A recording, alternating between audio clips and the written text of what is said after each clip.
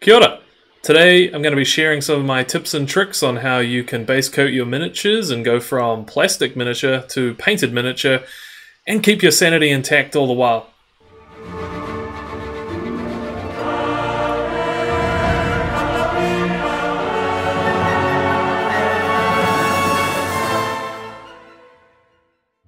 Base coating, for most of us, is the bane of getting an army done. It's that massive hurdle you face when you get started, and it can often deter us from getting started at all. Now, I've done it, we've all done it, we've got really excited about an army, gone out and bought a whole lot of plastic miniatures, got them all assembled, lined them all up and went... Sometimes I even get so overwhelmed that I just sell it. I'm just like, it's not worth it.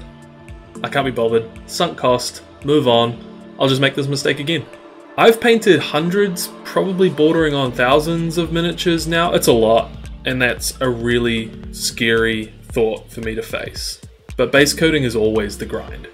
But during all of those thousands of miniatures that I've painted, and from all of the content that I've watched from all of the amazing artists and army painters out there, I've learned a lot, and today I thought I would share with you 7 pretty achievable things that you can apply to your own process to hopefully get from that grey tide to something that really inspires you.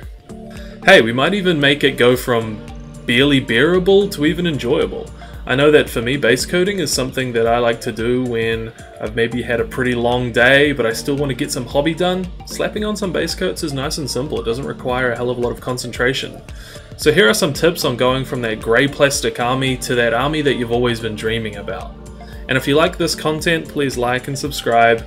I'll be keeping this kind of army painting tips and tricks videos coming until I run out of tips and tricks, or I don't even listen to them myself anymore and I get overwhelmed with my own grey plastic tide. So the first tip that I want to cover is having a plan. And so this is, you know, maybe it's planning your color scheme, planning the order of miniatures that you're going to be going in, having your desk set up, get everything locked and loaded and have a plan. You know, I have a Trello board with all of my different projects. I have all of my paints for a particular miniature always lined up in front of me whenever I get started. It just kind of takes that decision-making process out once you get going, and so when you finally get that urge to paint, everything there is ready to go. Another thing that you can kind of approach with a plan is thinking about the order that you're going to be painting in. And so in the case of this Stormcast Eternal miniature, there's going to be a lot of metallic areas, and that's going to be the bulk of what you're painting. So when you're thinking about your paint order and what paints you're going to be using, think, okay, I'm going to get all this gold done first because then I can add a wash, and that's not going to interfere with anything else that I'm painting. Or if, say, he's going to be gold, and then there's going to be some brown, and then there's going to be some steel, and you think that all of that can be covered with one wash, or you know, it can all be within one kind of color scheme, you know, maybe it's all blues or something like that, then get all of those done at the same time as well. So having that all thought through means that when you come to paint it, you can just be really deliberate in which parts of the miniature you're going to paint first. Next quick tip I want to cover is picking the right primer.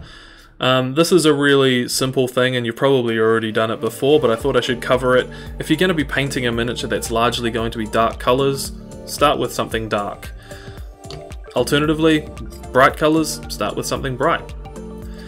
Something, if it's going to be a hell of a lot of, you know, all over the place colors, there's going to be some bright yellows, but then there's going to be some dark browns, or there's going to be some, you know, light blues mixed with some dark purples to get some cool contrast. A grey base coat can be a good start because it's kind of in between. You can go up from grey and you can go down from grey just as easily.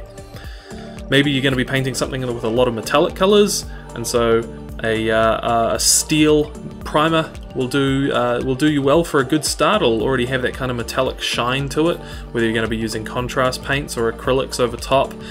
If there's going to be a lot of metallic areas, this can be a good head start. Something else to consider as well is coloured primers. These are not always a good choice because they can cause a lot of problems when it comes to you know, painting in complementary colors over top of a complementary color. So if you're trying to paint orange over top of this blue, it's going to take quite a few coats. But if you know that your miniature scheme is going to be largely a single color, this applies lots to Space Marines, you know, Blood Angels, Dark Angels, where they have a lot of the same color, then a colored primer can be a good way to get started. And something else that you might want to consider is a zenithal. So if you're going to be using glazing, or if you've got particularly detailed miniatures, sometimes I find a zenithal can be a great way to get you started. Once you add that zenithal highlight, you can see how it's dark underneath and light on top. You can really quickly pick out what details are which, much easier than when you've got a black miniature, or a primed white miniature. So a zenithal highlight can be a great way to quickly pick out what you need to paint, and also get a nice early volume to the coats that you're going to be putting over top. So the next thing I wanted to cover was using the right paint.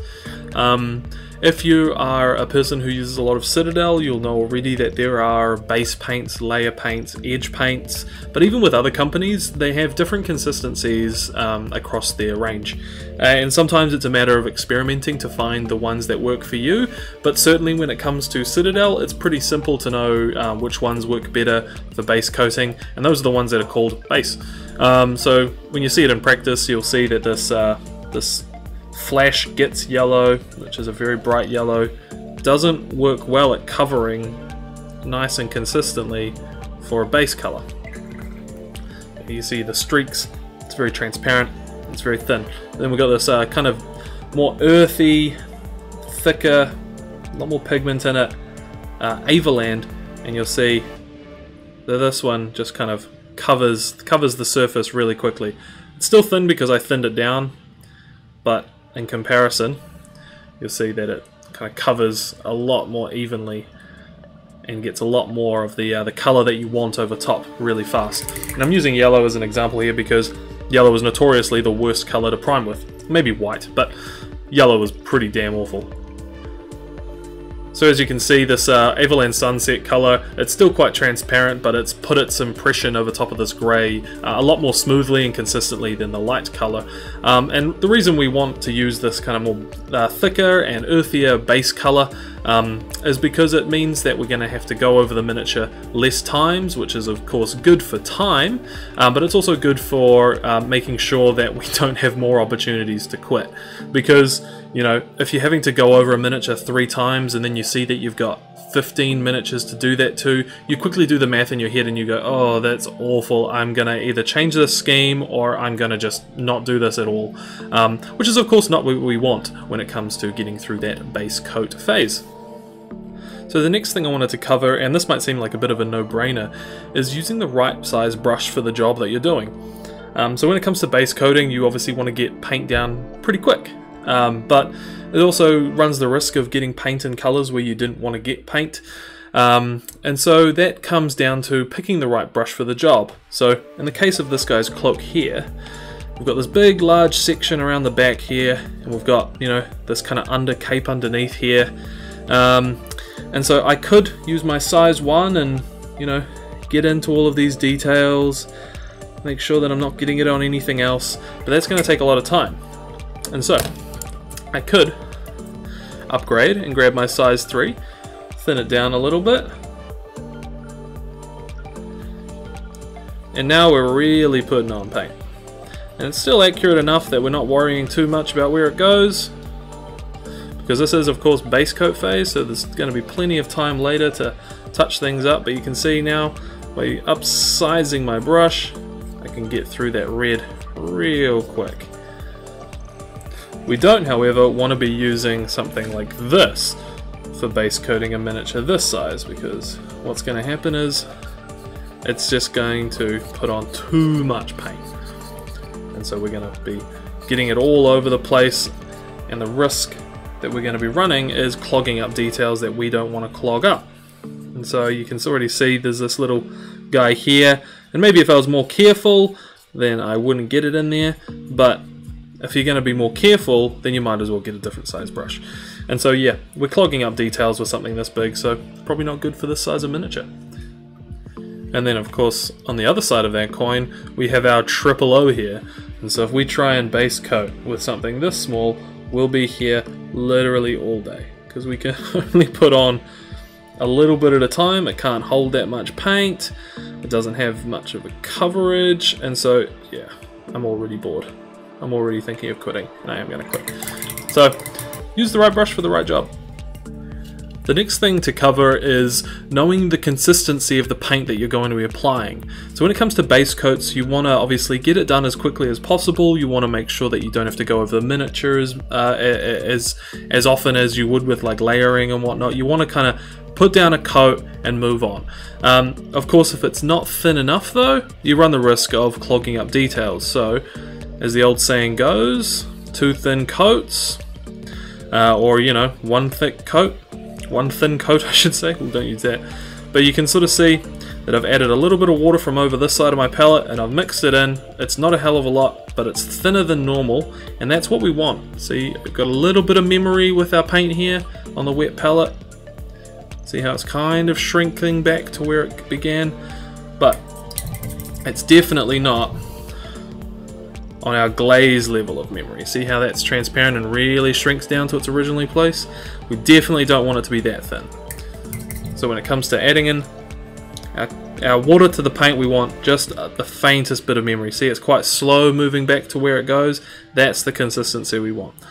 Because when we start applying our coats, it covers well, but you can see it won't take longer than maybe 2 coats to get all of that red on to a consistency that we want. Using our glaze, however, you can see how thin that is.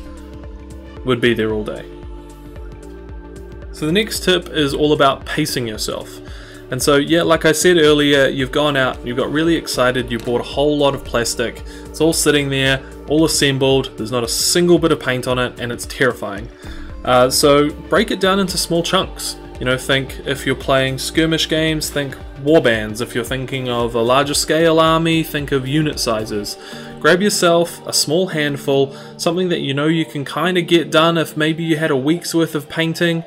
If it's going to take a month, then it's probably going to be too long. So try and think of how long it would take to get through. Try and think of what you can get through in a week and use that as a kind of estimate to how much you should be tackling in one go. I find if it takes longer than a week to get through a unit, you know, if you're painting regularly that is, then you kind of maybe lose attention. You start looking at maybe new miniatures.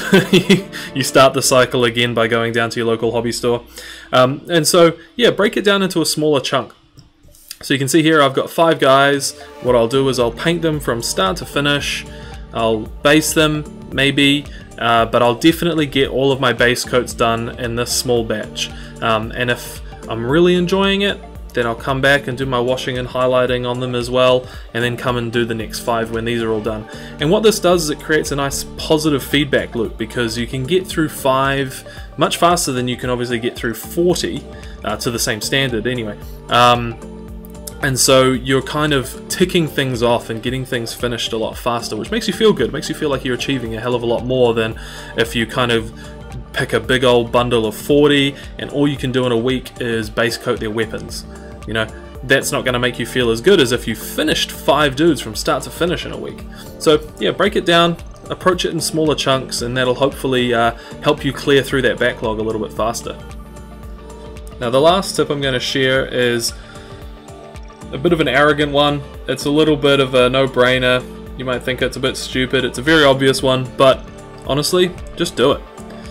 Just get all of your paints ready, have your color scheme in mind, get all of your planning done, think of all of the things I've been talking about in this video, sit down and get that first bit of paint on the miniature. Because honestly, the first brushstroke is the hardest one. But once you get going, once you get into a bit of a routine, once you start seeing things go from plastic to color, you'll get a lot more inspired and you'll be wanting to get them done a hell of a lot faster. It's a terrible tip, I know, but honestly, the sooner begun, the sooner done. So just grab your brushes, grab your mini, sit down, put your paint on the palette, put your paint on the brush, and put that paint on the miniature. It's really that easy. We make it out to be a hell of a lot harder sometimes when we look at the big grey plastic pile. But seriously, once you get started, it happens pretty quick. So there you have it. There's some top tips from me.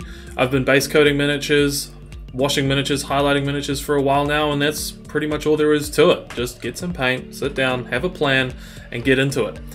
So I hope that this has kind of given you a little bit of confidence to maybe go out and get through your own pile of shame. It's certainly gotten me, Chubb, to get going with these Stormcast. I've been really enjoying painting these Grimcast Eternals, I've been calling them. I've got an Anvils of Heldenhammer one there waiting for me to push on with, so after this video I'm going to go and continue work on that. So thank you for watching. I hope you're staying well during these crazy times in the world. But, you know, if you've got the opportunity, you've got a bit of time at home, that's a good chance to tackle some of that plastic. Thanks again for tuning in. I hope you enjoyed it. Next time I will be I'll be batch painting in the next one. So in the next How to Paint Army, I'll be looking at how you can tackle getting through batches in a way that makes you not want to throw yourself in front of a bus. Thanks again. I'll catch you next time. Bye.